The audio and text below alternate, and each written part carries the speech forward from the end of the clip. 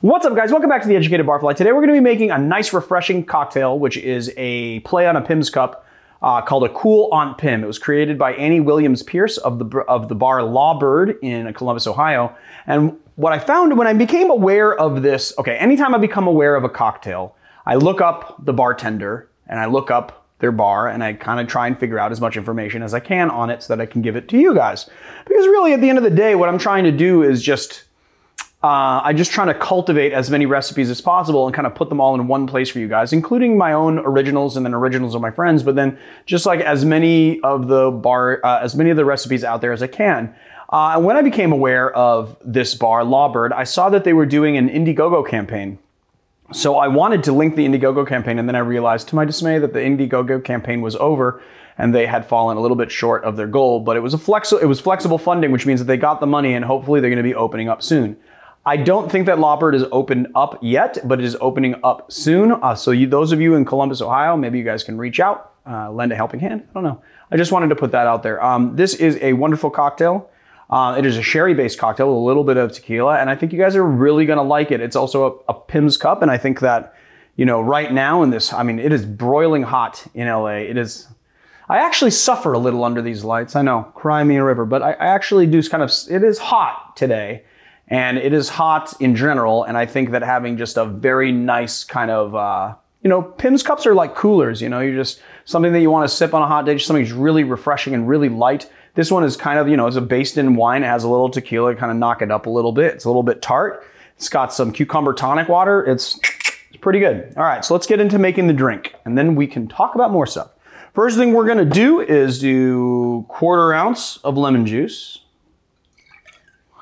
Then we're gonna do 3/4 ounce of tequila. Today we're using Jalisco tequila, which I recently become aware of and have also become a big fan of. As I can see, I was just about to do this and then I look into this jigger and it's not very clean. So I'm gonna clean this for 1 sec. Give me a sec, guys, sorry.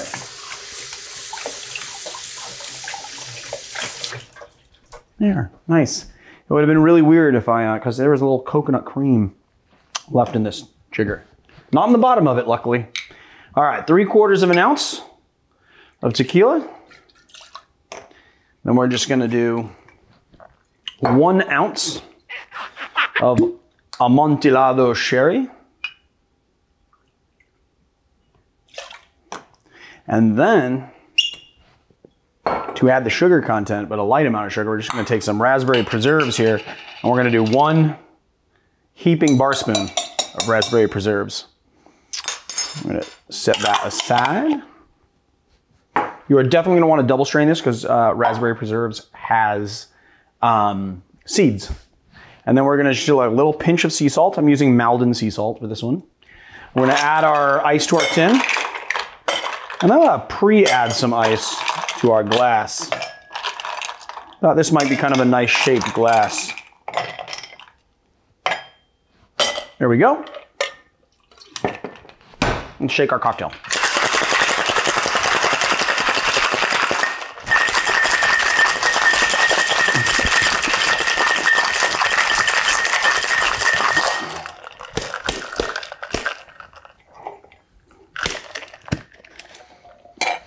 Here we go, and then we're going to give it a nice double strain. Wow. Give it a nice double strain to get rid of any of those seeds.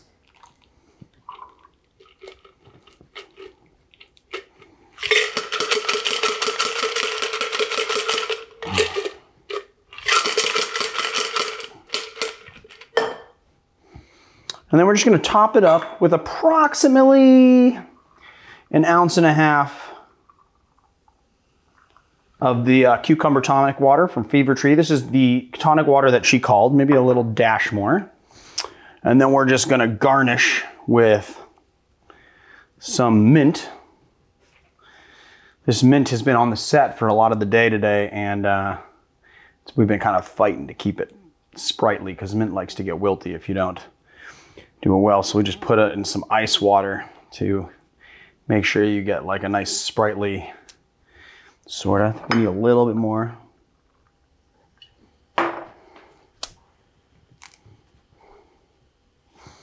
I'm gonna do like a nice big bouquet though, Marius.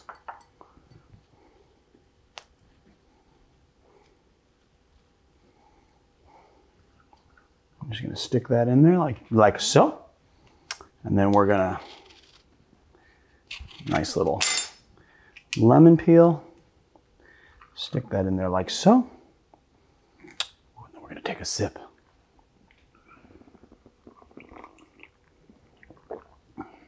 Oh, it's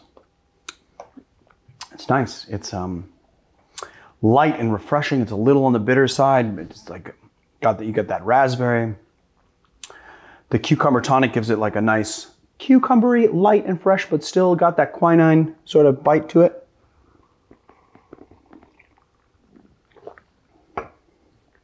Oh yes, it's like drinking rosé.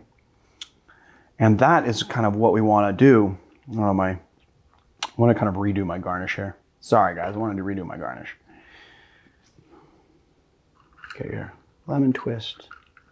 Now this is a little bit tough of a vessel for a mint sprig garnish, but I like the vessel, and this is the garnish. And also, if you don't have mint, you can just do like, you can do cilantro, you could do a mix of herbs, just like nice fresh herbs. You want to make sure that when you sip it, you don't sip it from if you sip it from a straw, sip it from a very low straw so that your nose, I wanted to get my nose all up in that mint because, you know, honestly, smelling is about 80% of your taste. So you want to make sure that you stick your nose in there and get that, you know, whiff of herbs or mint and lemon as you taste the cocktail. That's really going to inform it. But it's got this nice sort of raspberry. It's like lemon juice and raspberry, but it's not very sweet. The only sugar content comes from the raspberry preserves.